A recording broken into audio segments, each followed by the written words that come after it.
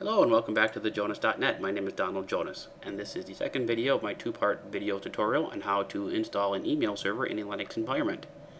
In the first video, we did all the, I guess you call it the legwork ahead of time to get the server prepared for Zimbra. We set up the DNS, and we also prepared a few packages and a few configuration files. Now let's proceed with the installation. As you can see, I downloaded it here and I unpackaged it and I gave it a short name of Zimbra, making it easy to browse to. So before we begin though, chkconfig, run the checkig command on named or bind or DNS. It's called named in CentOS. Needs to be on at all, otherwise Zimbra is not going to work. So if you reboot your server by default, name doesn't start up. By running this command, it'll run all the time when you reboot. Alright, so let's start the installation. Check change directory to desktop. It is case sensitive, so it has to be a capital D. Change directory to Zimbra7. Run an ls command to see exactly what's available. There's the install sh, so it's going to be /install.sh.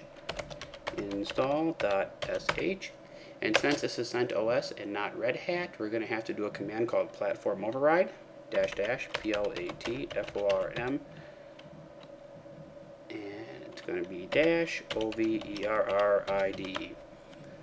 They don't have one for CentOS on the website. They have one for Red Hat. And since CentOS is based on Red Hat, we can use that package. We just have to let it know by doing the platform override command that this is fine to install. And press enter. And do you agree with the terms of the software license? And yes, I do. And it's looking to see what needs to be installed. And on these, I normally choose yes to the defaults, and the last two will be no, because this is a standalone installation. It's not required. Yes, yes, yes, yes, no, no. And as you can see, it says here it's CentOS, this is Red Hat. Just letting you know that it was designed for Red Hat, but I have no problem with installing this in CentOS, so I'm going to say yes on my server. And it will be modified. Yes. Now this installation will take a few minutes. And I'll pause the video. And at certain points of the installation, it'll require a few prompts. That's when I'll start the video back up and walk you through that. Just little feedback here. With mobile devices, such as like the Android devices or Apple devices, Zimbra works great with it. I mean, you can go to the app markets and download like iCal or CalDev or CardDev applications that connect great to Zimbra, so you can get your shared calendars, your address books, your email, send email, receive email, all that good stuff on your mobile devices. And I've done it personally on both Apple devices and on the different Android devices. Just a little feedback on that. So you'll be able to get your email through your Thunderbird, through your mobile devices, and through Webmail. And it all connects with one another. Actually, it all connects to the Webmail. So I'm going to pause the video here, and I will be right back. Great. Now on the screen, it's gonna has a menu prompt. We're gonna type in 3, and then 4, and we're gonna set up an administrative password. And I'm just gonna make it simple: PASSWORD. In fact, I will make it password 123. Password 123. Excellent. And hit R to go back to menu, and A to apply this configuration. Yes to save this file. That's the directory path that's going to be saved. And yes, we understand my system will be modified. And it will continue on with the installation. One more quick note: when you launch your web browser, example, on your mobile device, you launch your web browser and you go to your URL, like this is going to be test.thejonasnet. You put a HTTPS in front of it. If you want to see a mobile version on your mobile device, just type in the word M after the end of your URL. This also installs a mobile version, which is beautiful. So if you're on your Android or Apple and you don't want to download any third-party apps, just launch your web browser to HTTPS, your URL/m. You'll get a mobile version of it. You can log in, and it looks great. Your calendar, address book, email, and it installs by default through this installation. So I'm going to pause the video, and at the next prompt, I will start the video back up again. Okay, great. We're at the screen now where it asks you to notify Zimbra of this installation. Normally I would say yes, but in this case I'm going to say no, because this is just a virtual installation. It's going to be deleted after this tutorial, but normally I would do this if this was going to be a production server, just out of respect to the software company, to let them know that I have installed and using their free software. So no,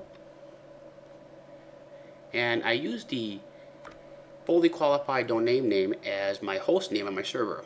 Some people don't like doing that, some people do. I've heard both sides of the story on that one. But by doing this, as you'll see later on in the tutorial, when you go to log into the webmail, all you have to do is put in the user's name and password. If you use, say, the host name as, say, server1.local. Well, the difference is when you go into the administrative console, you're going to have to actually set up a domain, which is fine. But when you go into the webmail, you're going to have to actually use the full name address, because it's not going to match your URL. So your URL will probably be like, server1.local, but you'll create a domain name called whatever, like thejonasnet. And I'll go to log in. I'll have to log in with the user at thejonasnet password. But in this case, I've used the fully qualified domain name as the host name, so I can circumnavigate that and just type in, like, say, if my user's name is Donald, just simple Donald at thejonasnet, and makes it more user-friendly for the users. And I'm going to pause the video and wait until the next prompt comes up, and then we'll continue on. Great, the installation is complete.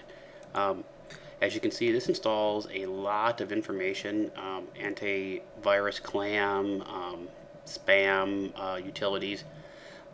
I may do a few videos in the future, tutorials on how to configure the clam version within Zimbra in order to utilize it in your mail environment. Next, I'm going to hit enter. There's a couple more commands I have to do real quick here. So type in su space Zimbra, and we're going to type in zmt ls ctl https. Oh, I think I mistyped that.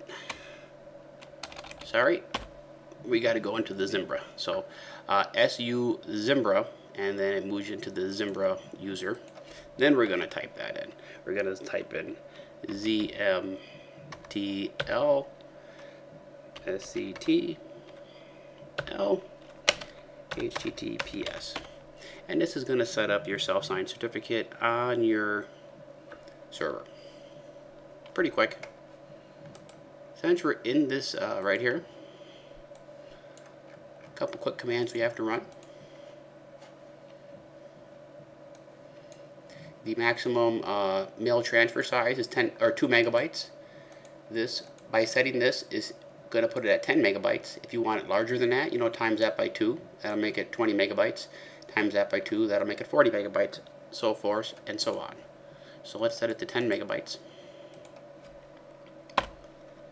And there's a cool instant messaging option in Zimbra, so if you can communicate with other users via instant message, I'm going to turn that on.